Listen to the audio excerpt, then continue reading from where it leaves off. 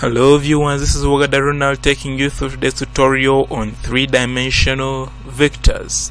And in this lesson we are going to talk about the conditions for perpendicular and parallel vectors. So we shall start with perpendicular vectors. So suppose two vectors A and B are perpendicular to each other. It implies that the angle between them is 90. For example, this is vector A going in the direction, vector B going in the direction, so the angle between them will be 90 degrees. Now from dot product we know that A dot B is equal to magnitude of A, magnitude of B cos theta, where theta is the angle between the two vectors A and B. So in our case our theta will be 90 degrees. So come and substitute for theta to give you that. But you have to remember that cos 90 degrees is equal to 0. What does that mean? It means that the whole of this becomes 0 and you end up with A dot B equal to 0. Now this is the condition for perpendicular vectors. So if vector A and B are perpendicular, it implies that when you dot them you'll get 0. So now with that knowledge you shall go through the solution to the following problems. So problem 1, you are given vector P which is 2, 3, 4 and vector Q which is 5 to negative 4. So they want you to show that P and Q are perpendicular vectors. So first remember the condition that if P and Q are perpendicular, then when you dot the 2 you'll have to get 0. So come and substitute for P, substitute for Q, which will be equal to 0. When you dot this, we will get 2 times 5 to give you that plus, 3 times 2 to give you that plus, 4 times negative 4 to give you that equal to 0. So this one will be 10, this will be 6, and this will be negative 16. So when you sum all these ones, you come up with 0. So the left hand side is equal to the right hand side. That implies that they are perpendicular to each other.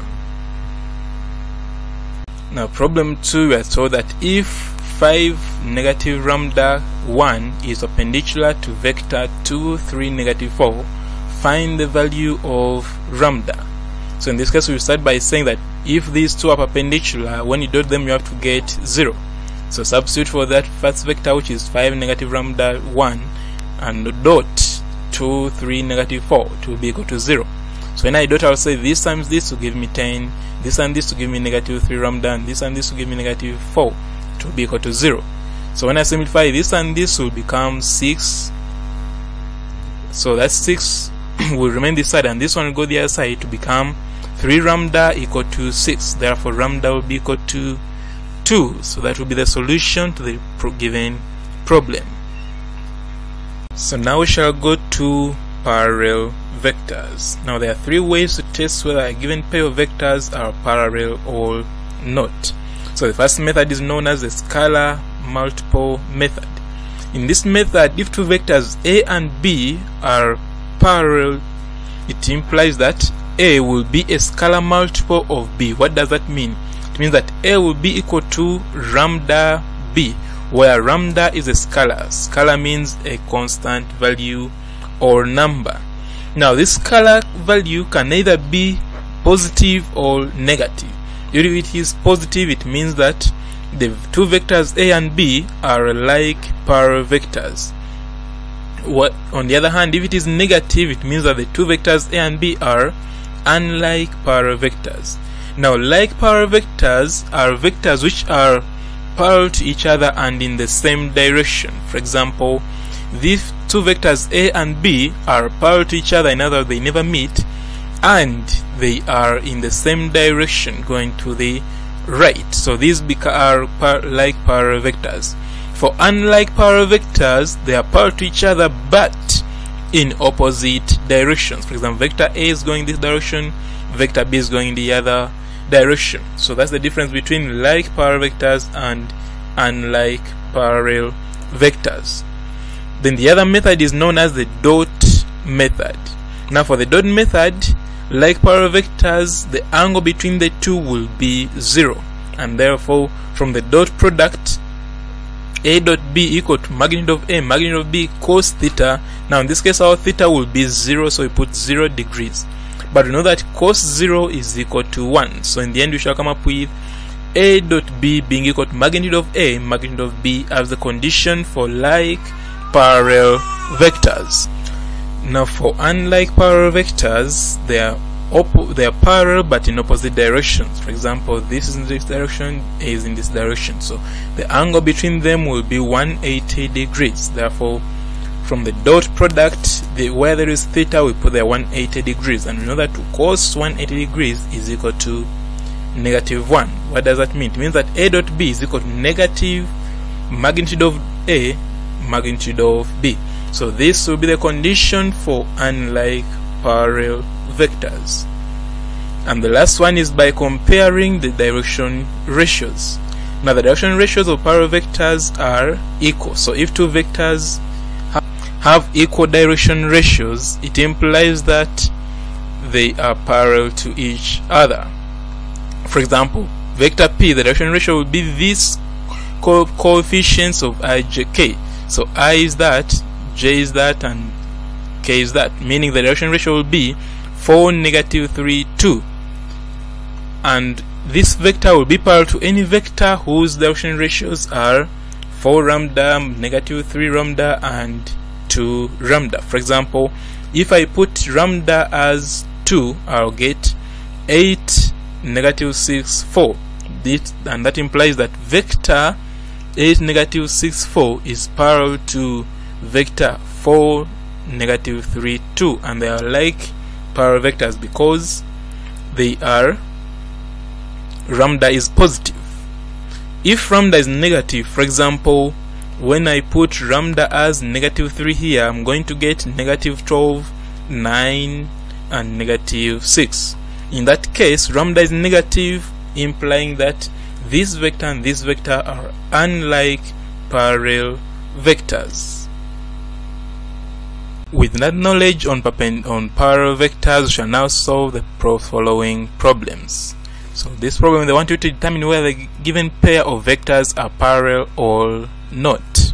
So Roman 1 is that, Roman 2 is that, and Roman 3 is that. So we shall start with Roman 1. So Roman 1, we are given two vectors, 1, -2, 3, and -4, 8, -12. So for the first method, which is the scalar method, this vector must be a scalar multiple of this for them to be parallel. So let's find out whether it's a scalar multiple of the other. So we shall first compare components of I, which will be 1 this side, and this side is -4 lambda, which is -4 lambda here. This gives us lambda as -0.25. Then for the components of I, this side is -2, this side is 8 lambda, so it will be -2 equal to 8 lambda, which will give us lambda as -0.25. For the components of K, this side is 3, this side is -12 lambda. So we shall say 3 is equal to -12 lambda, which implies that lambda will be equal to -0.25. So I think you can realize that the value for lambda is the same for all components I, J, and K, implying that lambda is a constant value. And because it's constant value, it becomes a scalar, and therefore the two vectors are parallel. But also note that these values are negative values. So lambda is a negative value. What does that imply? It implies that the two vectors are unlike parallel vectors. So that's how you can use method 1 to find out whether given pairs of vectors are parallel or not. For the method 2, which was the dot method, you have to dot the 2. You should say A dot B is equal to magnitude of A, magnitude of B. So this is first vector, this is second vector, this is magnitude of the first vector, magnitude of the second vector. So A dot B will give us 1 times -4, which is -4, -2 times 8, which is -16, then 3 times -12, which is -36. For this side, it will be 1 squared, which is that, plus -2 squared, which is that, plus 3 squared, which is that, everything under root. For this side, it will be -4 squared, which is that, 8 squared, which is that, -12 squared, which is that, everything under root. Now for this, the whole of this will give us -56, this will give us square root of 14, and this will give us square root of 224. This times this will give us 3136, everything under root, and the square root of this is equal to 56. What does that mean? I think I can realize that they are same in magnitude but opposite in signs. One is negative, another one is positive. What does that mean? Because they are same in magnitude, it implies they are parallel. Because they are of opposite signs, it implies that they are unlike. So we shall conclude that the two vectors are unlike parallel vectors. And the last method is one for comparing direction ratios. So for this first one, the direction ratio will be 1, negative 2, 3, which is this 1, negative 2, 3. And the second one will be negative 4, 8, negative 12, which is negative 4, 8, negative 12. So when we reduce this ratio by 4, we shall come up with negative 1, 2, 3, negative 3. And when we compare, the magnitudes are the same, but the signs keep on changing. For example, the first one is 1, negative 1 this side. Second one is negative 2, this is positive 2. This is positive 3, this is negative 3. Because the signs change and the magnitudes are the same, it implies that they are unlike parallel vectors.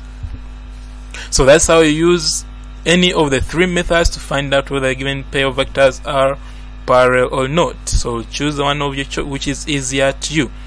Roman 2, they want us to find out whether this and this are parallel or not.